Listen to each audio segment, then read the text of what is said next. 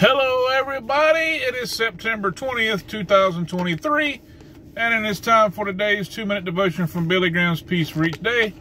Although a little late, as you can see, it's already dark. Gospel plan of salvation. Jesus said to him, I am the way, the truth, and the life. No one comes to the Father except through me. That's John 14:6. Today's technology has surpassed me. I am amazed to get into an automobile and see a moving map on the dashboard. Macular degeneration prevents my eyes from following the details, and my ears cannot distinctly hear the voice commands, but I know it works. This device informs the driver how long the trip will take, instructs when to turn, and even announces the arrival. My friend, there is a heavenly GPS that will bring you safely to your eternal destination in heaven. It is called the gospel plan of salvation. It only has one direction, up, and the navigator, the Lord Jesus Christ, is the way.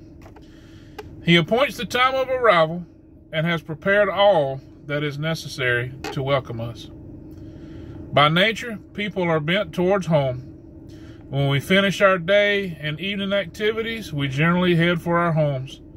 Far better than any dream you can ever imagine is the supernatural transformation that will take place for all of God's people when He transports us to His heavenly home. I'm down with that. I'm ready to go home.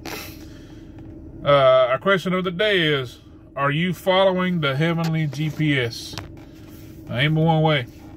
Listen, I hope this blessed you. I hope you are looking for opportunities to bless others, reading and studying the Word of God, and sharing the light and love of Christ into this lost and dark and dying world is so desperately needed.